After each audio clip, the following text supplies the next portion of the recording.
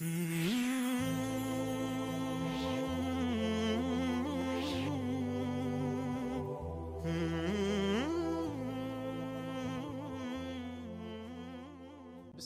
Rahmanir Rahim.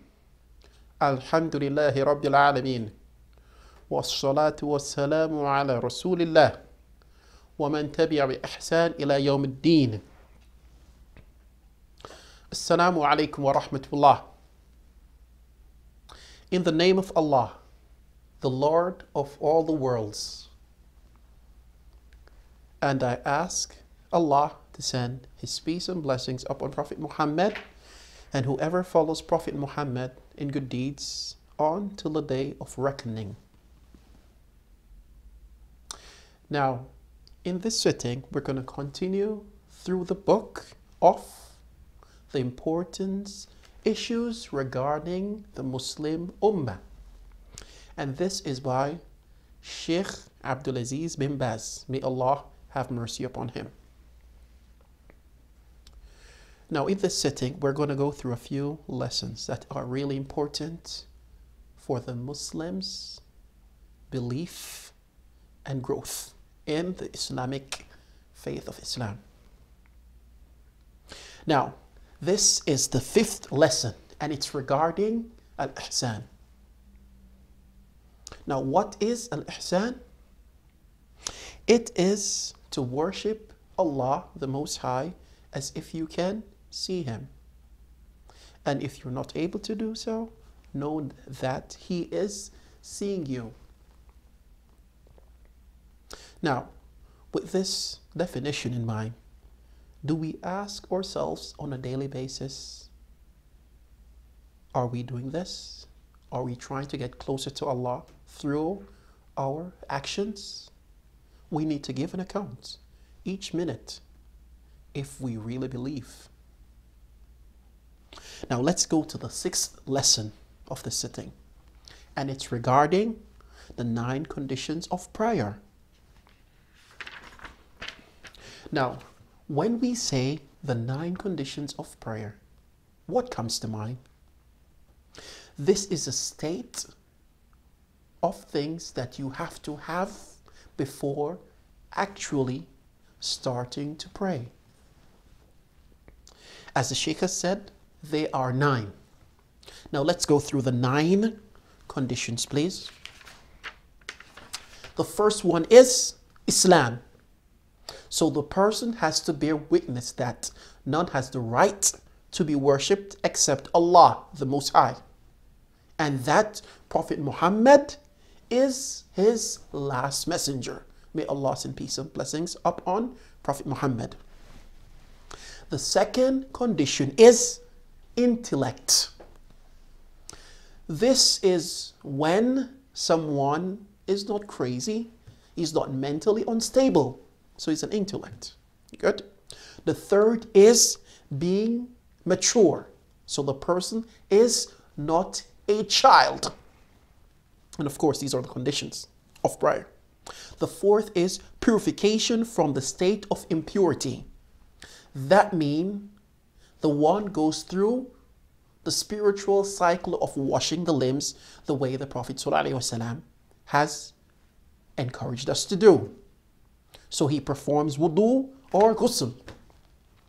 The 5th is cleansing oneself from physical impurity. So oneself meaning his bodily parts and also from his clothing. How does he achieve the state of cleansing? He washes himself properly when going to the toilet. He uses water when doing his things. The other part is he cleans his clothes from urine or anything that gets on his clothes in order to achieve the 5th condition. The 6th is covering one's private parts. Now for the woman, she has to go through a certain routine in order, or say a certain sequence of action in order to cover herself properly. And also for the men. They cannot show their private parts, especially when praying. The seventh condition is the entering of the time of prayer. So you cannot pray dhuhr in the time of asr, except if you're a traveler. And you should not pray asr in the time of dhuhr, except if you are travel. And there are conditions with these. But generally, if you are someone sitting at home and the time for prayer comes, you should pray in the masjid with the ummah. I hope these are clear. These are very important if we want to increase our faith in our Lord and meet Him in the best of all states. The eighth condition is facing the Qibla. So whenever you want to pray, you have to face the Qibla. You cannot face any other direction. The ninth is having the sincere intention to pray to your Lord. Now, let's do a recap. 1, Islam. 2, intellectual, not being crazy or not being mentally unstable. 3rd, maturity, not being a child. 4th, purification, whether making ghusl or wudu. 5th, cleansing oneself and clothing from any form of impurity, najis, for example, urine, and so forth. 6th, covering one's private part. 7th, the entering of the time of prayer. 8th, facing the Qibla. 9th, sincere intention of praying. Now let's go to the 7th lesson. And this is regarding the pillars of prayer. Now, we need to ask ourselves, what's the difference between the conditions of prayer and the pillars of prayer? The conditions are things that you have to have before you initiate this action. You have to be in this state before you start praying. The pillars are related to things within the action. So we are here, we have the conditions, then we start to pray. Now, when we are praying, there are fundamentals, there are pillars that we have to have within the prayer in order for the prayer to be correct. So without these pillars, the salat or the prayer is considered to be nullified. So bear with me. They are very important. Now let's go. There are 14 pillars of the prayer. 1, standing if you are able to. Al-Qiyam. If you are able to stand, you should stand. If you're not able, you should sit. And that, of course, is according to your situation. Allah doesn't give you more than what you can bear. 2, the first takbir, takbiratul ihram. So you say Allahu Akbar, and this is considered within the salah. The 3rd is reciting Al-Fatiha. Now, Fatiha is considered sab'a mathanin. And remember, when you start Al-Fatiha, you should say Bismillahir Rahmanir Rahim, Ar-Rahmanir Rahim, to the end of the verse and to the end of the chapter of Fatiha. That's the 3rd. The 4th pillar is bowing, ruku'ah. So we stand first, then we bow. Good? The 5th is being calm when composing in standing back up from bowing and going. So whenever you move from one position to another, you should be calm and doing this in a tranquil way. Okay, the 6th is prostrating on the 7 limbs as the Prophet ﷺ has ordered us to. And these are the toes of both feet, both knees, both hands, and the forehead and nose to the ground. So let's go again. When we prostrate, we put all toes from both feet, both knees, both hands, forehead, nose. And this is a sixth pillar of the prayer. Now, the seventh is raising from prostration. The eighth is sitting between prostration. The two prostration, of course. The ninth is tranquility in all acts and proportion and prostrate movements. Yes. The 10th is performing the above pillars in a sequential order. What does this mean? Whenever you do a pillar in the salah, it has to be in its place. You cannot do one pillar before. You can't say, oh, I want to read Surah Al-Fatiha at the end or before at-tashahhud. We have to do it the way the Prophet Muhammad ﷺ said. Sallu kama ra'aytumu usalli. Or kama qala Nabi sallallahu alayhi wa sallam. Pray in the way that you see me praying. So we have to do everything in a sequential order as the way the Prophet ﷺ has told us to do it.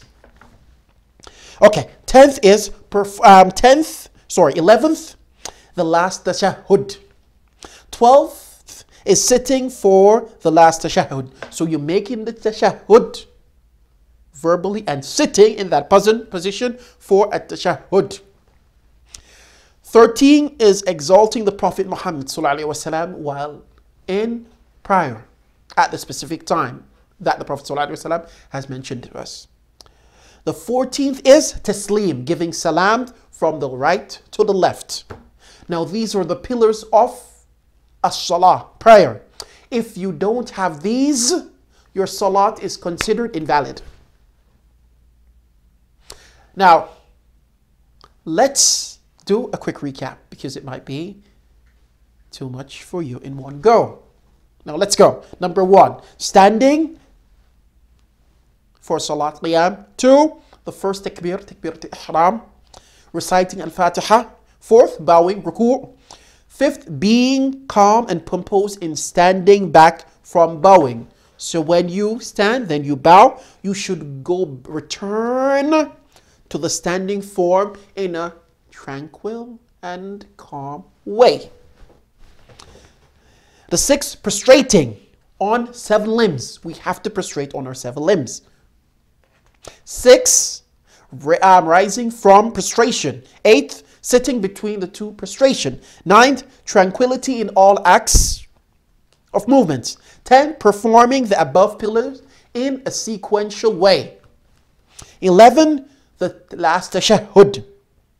12, sitting for the last tashahhud. 13 is exalting the Prophet Muhammad ﷺ while in salah at the specific time, which will be at the end of tashahhud.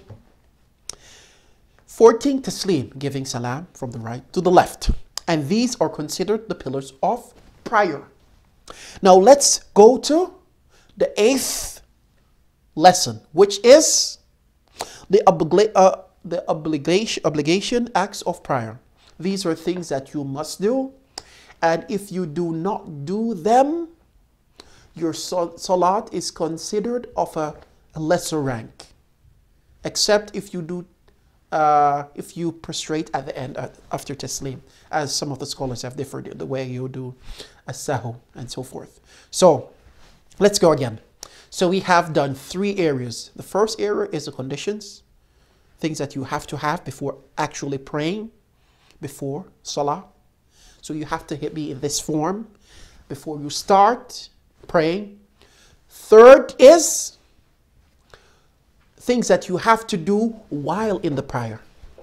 So do not get them confused. And the last thing, obligation of acts of prayer. Things that you do in the prayer, and if you do not do it, your salat is considered of a lower degree, except that you do sajdatu sahu, or yes, or this at the end of the prayer if you forget. Okay, now I don't think our time will push us to complete this 8th lesson, but kindly tune in for a follow-up of the obligations of the acts of prayers. I ask Allah, the Most High, to give us a good understanding of our religion and give us a good ending so we can meet Him on the day of reckoning in the best form with the Prophet ﷺ and his companions. Walhamdulillahi Rabbil Alameen, wassalatu wassalamu ala Muhammadin wa sahbihi ajma'een. Assalamu alaikum wa rahmatullah.